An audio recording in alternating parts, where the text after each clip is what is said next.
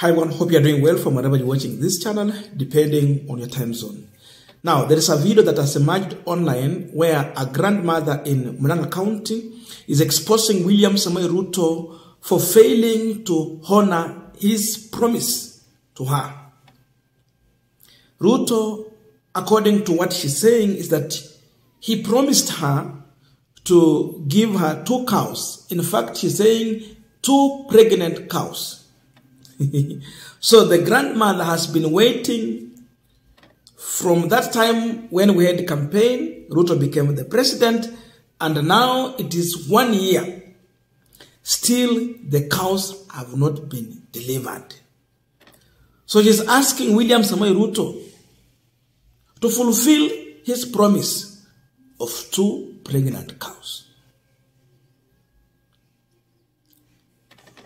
So this confirms what we have been talking about here, that this Kenya Kwanza government, it is just a government of promises. I wonder if this grandmother is well aware of what is happening, but she might be aware. And that's why she's coming out to make noise. In as much as she's trying to use a diplomatic language, the truth remains that she's telling people that Ruto has failed to fulfill his promise. Amedanganya paka na washosho. Na inabakia tukua hot air. Listen to us shortly, then from here we're going to continue with this discussion. President Ruto, you told me you are going to give me 2 pregnant cows. One with a child and one being pregnant. But the cows have never reached to me. But you did give, I am still waiting, because the ones who knows about the cows, they are still on the way. I don't know where they are still on the way bringing the cows to me. But then what I know, it might be they will bring to me. But I want you to know, the cows didn't reach to Soso Agekadu or Soso Ruto.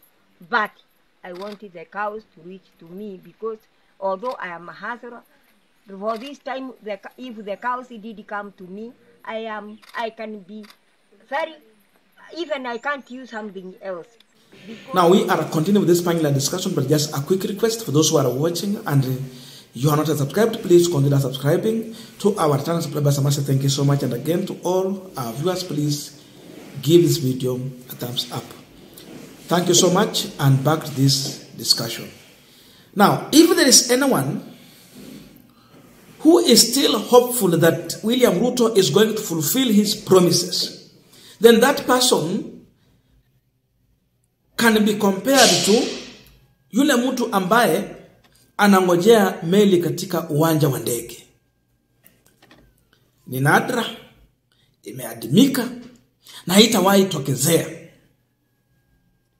Utangoja sana. Ruto's promises were hot air. He lied live on camera in public to the people.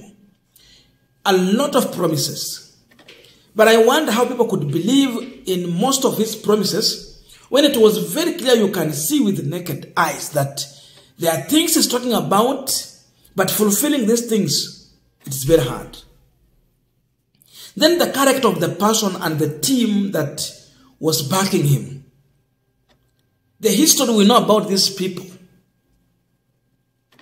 For you to believe, sijui vile watu wa Mount Kenya walikuwa wanaamini hiyo mambo alikuwa anasema. I thought walikuwa wanampigia kura juu ya pesa, ama hivyo tu mambo ya pesa, handouts. But trusting that he has said it, this is going to fulfill it. I don't know how they trusted that. Na sasa bado mama anangojea ng'ombe. Aliambiwa ng'ombe 2 wa grade wa maziwa. Ilikuwa tu ng'ombe ikuwe delivered maybe in 6 months time, vile huwa anasema, or in 3 months time ikuwe deliver a calf, and the grandmom will have milk. From there atakuwa na biashara tu, kazi ni kununua nepe grass, na hiyo nepe grass itatoka kwa hii maziwa na maisha iendelee. It was very soft. ilionekana kuwa nzuri sana, very attractive. Ruto is very seductive. The language that he uses to whip the emotion of the people, so to remain pessimistic. But then when it comes to delivery, this is the reality. Sasa angalia, kwa vitu zote zile alipromise hazijawahi kutokezea. The only thing that I saw William Ruto fulfilling, it was what Gachagua asked for during a burial service. Sijui ilikuwa ya ndugu yake ama nani kule Nyeri. He told William Ruto, if he becomes the president, the first thing he should do is to open the inaitwanga wapi ile state lodge ya nini, Sagana State Lodge. Open the doors of Sagana State Lodge, allow people to come in to greet you, cook rice and beef so that people will come and eat and go home. Indeed, he fulfilled that. Tuliona akienda kwa State Lodge ile ya Sagana, alifungua milango, wakapika michele na nyama usiku mzima, mchana kutwa watu wakakula nyama na michele, wakaenda kwao.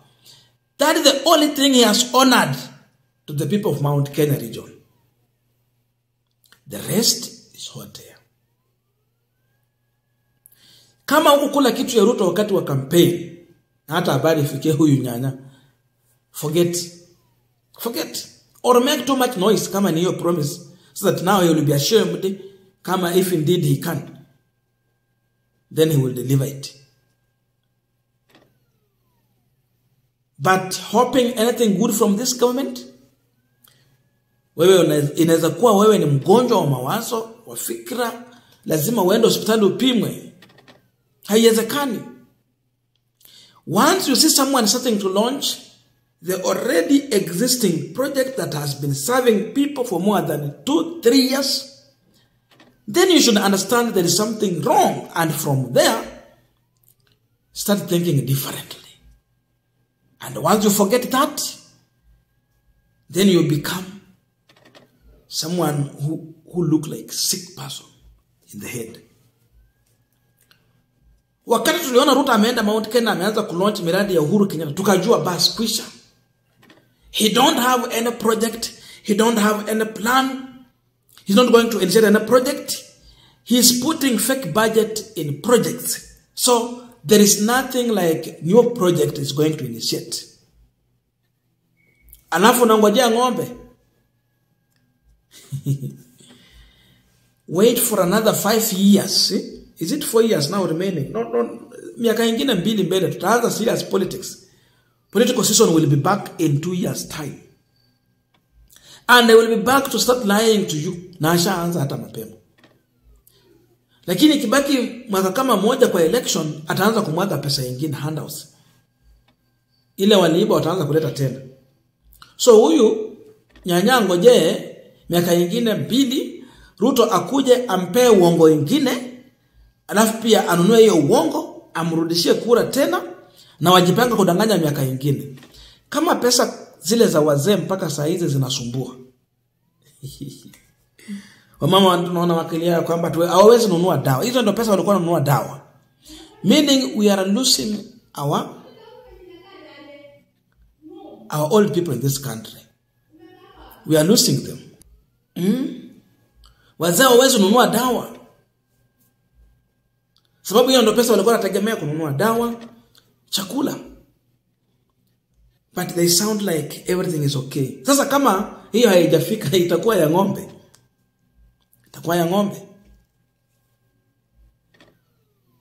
The promises were many, but they won't be fulfilled. And maybe Mount Kenya is still blind. I think it is not all of them. We still have good people in Mount Kenya. We know Raila got more than 1 million plus votes. Those are people who believed in the Atmio ideology. And they're still there. But we have the other group that still hold, yani, kuamini kwa mambo ya Ruto ni sawa na kupe ambaye amekwamilia kwa ngozi ya ng'ombe ambaye amekufa, Hiyo ngozi washachuna imetoka kwa mnyama na kupe baada amekwamilia. Utakufia hapo. People of Mount Kenya region, if you are not careful, mtakufia hapo kwa Ruto mkingojea.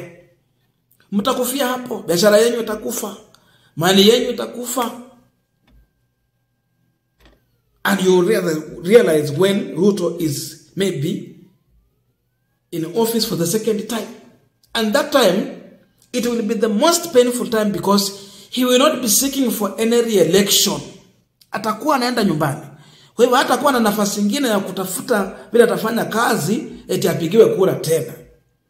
Kama saizi hawezi fikiria kuhusu mwananchi wa kawaida na ana haja ya kupigiwa kura siku nyingine. What about kwa bahati mbaya arudi hapo? What will happen? What will happen? Sisi wote tutakuwa tuko kwa shida kubwa. Kwa hivyo wale ambao wanazidi kuamini katika uongozi wa Ruto mmeteka kwa shida kubwa. Na haya ndio sasa matokeo ya huo uongozi. False promises, lies, and you continue to trust.